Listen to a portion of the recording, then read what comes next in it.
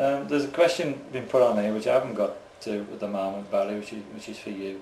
But it said, I don't quite understand part of it. It said, does Barry think that an elected committee should have only one vote per person, not as happens in Shropshire, one vote for, I think it's ex-president or ex-chairman and something, so you can end up with 4 votes on any issue, similar to what we just said at Crown Green level? Well, it was brought up at the last AGM. They wanted past presidents no vote, and it got defeated. Now, the only way that they're going to change it is to keep putting it forward and put their ideas forward. You have the difficult position where we have a committee of, on average, about 20 to 24, and we need a quorum of 15 before we can have a meeting. And when we got this 24, if there are 8 or 9 of them that are past presidents and they haven't got the vote, we would never have a meeting. No. So that is what the argument is.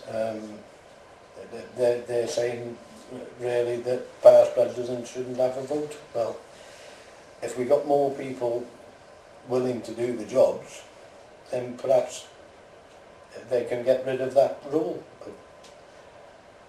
What's your personal opinion? Do you think, they said here, too many cooks spoil the broth, I think the comments were. Do you think past presidents should have, not just at county level, same with the British Crown Green? I mean, you've got obviously involved in both. Yeah, well, I can only speak on our county. The argument being, for me, if the past presidents didn't have the vote,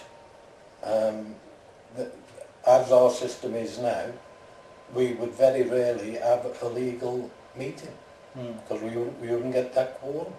Yeah.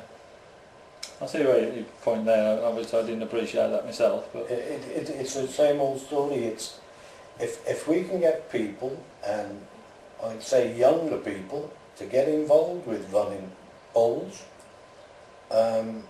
a lot of what they call the old fuddy-duddies may be left out at the back just for advisal purposes. And until you get more people willing to do these jobs, it's okay saying get rid of them, but if you get rid of them, you'll end up with nothing. There's a comment on here that Jimmy Parker's put on that North Lancs and Fylde are going to propose next year that a 51% vote goes forward, and he thinks that if the British Crown Green put forward a £1 levy for each player, there's a good chance it goes through rather than it coming from a particular county. What's your thoughts on that? Is it something that the management committee might consider, a levy on an annual £1 a year fee or something? Well, I certainly would go along with it. I obviously can't speak for the rest of the BCGBA, but I believe, and it's a strong feeling within my own county, that is one of the possible ways to go forward to raise extra monies. As long as it's done right, and that the county associations see how the money's going to be spent. That's all it needs, and I think there's every chance. I think the problem is the average social bowler just wants to go out, once or twice a week for a game of bowls. That's right. He wouldn't know what the BCGBA stands for. No. They just want a game of bowls, and if somebody says to him, "Can you give me £1 a year?" they'll say, "What for?" And I think it's got to be sold to everybody, every one of the 300,000 whoever members it is.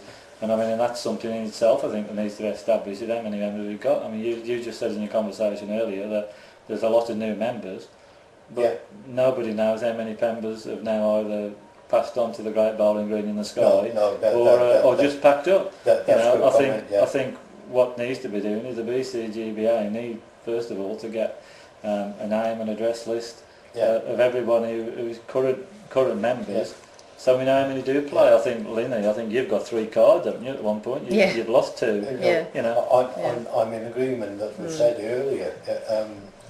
When they put this pound registration and they started off a pound for life, that was the biggest mistake of all time. If they'd have said £1 a year. Yeah. Added to it, if you've got a print of every player, all these 200, 300,000 we've got, what a way to sell the game to sponsors.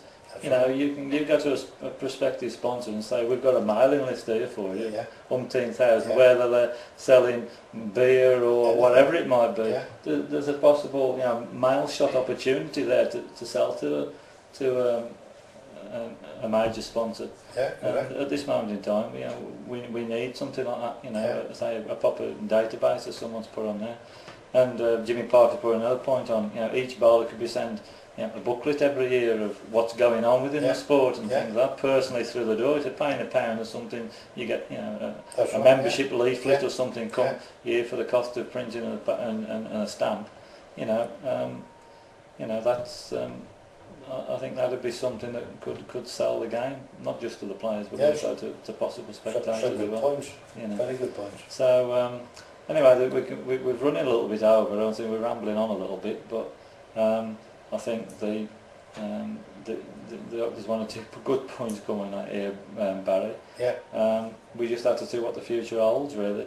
All I can say is, I wish you all the best. You're going to have a lot of travel in the next 2 years, and hopefully we can see your presence felt at presidential level over the coming years. And also I would just thank you for all the work you do for the sport as well. We know, particularly in Shropshire, how much you do, and I think we'll have to break up now at that particular point, won't we? We've run over a little bit now. It was just getting quite juicy as well with the BCGBA. I mean, one closing note I suppose that I would like to make, sort of from both a player and an observer point of view, that it sounds to me, sort of having listened to obviously what we've discussed today, that really at BCGBA level there's an awful lot of basics to get right really before things can go ahead. And I just think, probably from an observer point of view, when the association's been in existence for so long, that shouldn't we really have got some of those basics in situ long before now really, which is a bit sad, but hey, that's what we're up against, and let's hope that one day we can actually crack the nut and and get it and get it right, and I think until we do that, we'll continue to beat the drum that has been beat for many years, but sadly sort of not made the progress that we need to. Well said. Okay. Anyway, thanks again for joining us. Paul just popped in. You don't have any words on anything on the programme that's gone on tonight? No, I've only come in to switch you off and kick you out. No, it works fine. I've listened to the show. Technically, it worked perfectly, so I'm happy to know. Yeah. Okay. Anyway, that's it for the night. I don't know when our next show is planned for, but it'll be in a few weeks' time. So I'd just like to thank Barry for joining us, Anna Loughlin, plus our radio guests, Callum, Chris Brown, Chris Mordew, Matt Gilmore, who's probably lying there having a sleepless night with his new baby, and also, above all, thank everybody who's joined in on the forum, and for everybody who's listened to us tonight. We do our best to try and promote the sport as we can. We're only amateurs, but we try and be entertaining. So until next time, it's from everyone who's Talkingbowls and me, Mel Evans, it's only a game, so enjoy it and good night. Good night. Good night.